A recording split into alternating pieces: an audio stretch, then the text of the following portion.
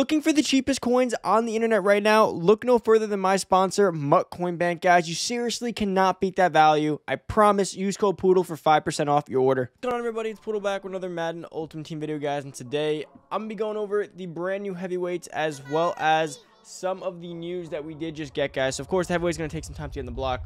We know that. That's kind of how this has always been, especially because who the hell is waking up on a Wednesday morning, April 21st, and like, I want to open up for some 96 heavyweights, right? Like, that's just kind of how this thing goes. But we have some golden ticket news. We have some Wildcard Wednesday-esque news, which is kind of upsetting, kind of cool at the same time. But guys, I got my NFL draft welcome pack finally. I don't know why it took so long. This just wasn't popping up for me, right? So we got this now.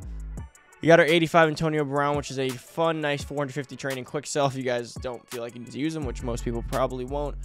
But moving on from that, guys, before we get into the video, make sure down below, hit that subscribe button, turn that noty bell, give this video a big thumbs up as always. If you haven't already, always heading over to my coin bank down below and use code Poodle at checkout if you do need any coins. And as per usual, guys, my binder is crazy full, and I, of course, can't even go on the auction block. Happens all the time.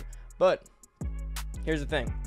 These heavyweights, while those are coming up on the block, let's go over the screenshot over here and go over some of the news that is kind of important for today. Reminders and updates. Reminder number one, golden tickets is exciting. The first release of golden tickets is scheduled for Friday, April 30th. So guys, April 30th, which is approximately 9 days from today, the morning of, I'd imagine, unless they're going to drop at night.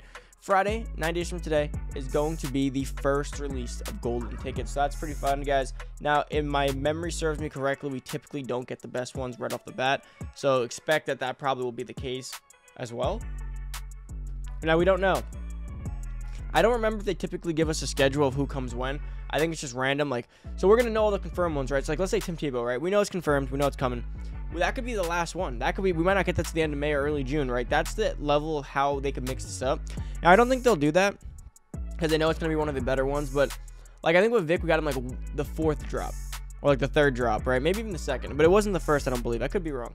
Point is, you could know that Tebow, Del Pitt, and let's say, you know, what's his name? Brandon Ayuk is getting a card, but you may not see those cards for at least a few weeks. Like, the first week, like last year, was like 3 guys. We had no idea or something like that. Or maybe 2 out of the 2 guys or one of the other ones because we didn't know about the Dev Golden tickets.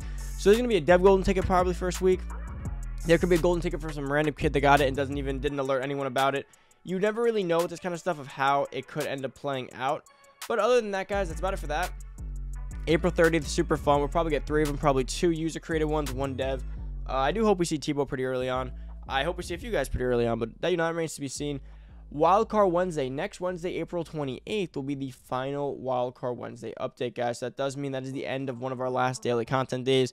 I imagine LTDs might be going pretty soon.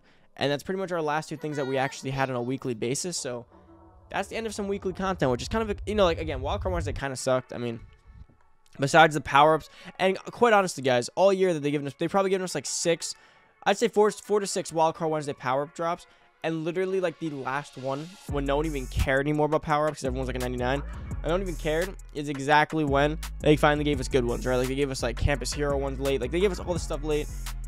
So, more than likely, honestly, guys, Wildcard Wednesday was kind of an L this year, in my personal opinion.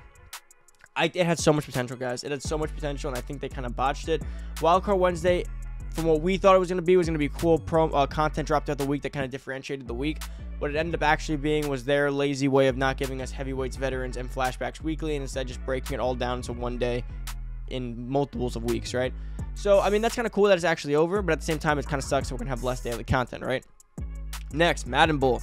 Madden Bowl content players Zeke, Griffin, Lazard, and Reed will receive an or training option in their power-ups after the Madden Bowl after 5/5. So after Cinco de Mayo, May 5th, right, of course, there will be a training option, which means if you guys want Zeke, you don't have to go ahead and only get him from the Madden stuff, only the sets, only this way, you know, buying, whatever. It's going to be, you can actually have a training option, which means if you guys do want to go ahead, you can go ahead and just training pass him.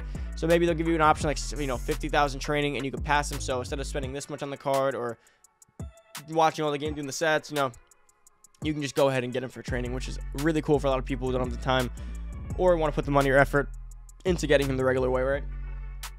But let's head back on over to the heavyweights who should be up now. The store, guys, again, like I said, I don't know how many people are actually on a Wednesday morning caring too much about heavyweights. Again, the bulk of this video was the reminders. Of course, that's what I think we're going to care a little bit more about. But we still have the heavyweights in game, so we do want to check them out, of course. Hopefully, hopefully they're decent. I did see Titus Howard. Okay, so we have a few up. So Titus Howard, right tackle for the Texans. Let's start from the back, right? So run blocking going to be low, mid 90 right there. Run blocking, no power up. Low, let's call it mid 90 pass blocking, mid 90 strength. He's a very well-rounded mid to low 90 tackle. Not the greatest. Does have 78 speed and 85 excel though, so he's going to be pretty agile in like a zone scheme or anywhere where he has to pull. In terms of, let's see, impact blocking 96 and then lead blocking 96. That's pretty good as well. All around, guys, as right tackle is really good. I think he's really good for his overall. He's gonna have the speed and excel. He's gonna be great on a Texans team. I don't think he's a card that you just need on your team for any reason necessary, but not bad. Shelby Harris, the speed's gonna make or break him. 80 speed, 93 excel. That makes him decent at best. 93 strength, 95 tackle, 94 play rec, 92 block shed, 90 power move, 76 finesse move. So threshold block shedder, threshold power rusher. He actually does have decent speed.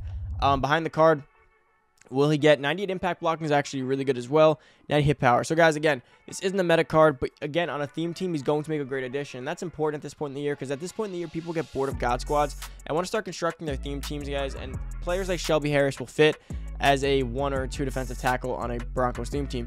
Next, we got Mark Glowinski, right guard. So again, we got another lineman here. Kind of looks like Quentin Nelson a little bit. 96 strength, so that's good. 96 awareness is good.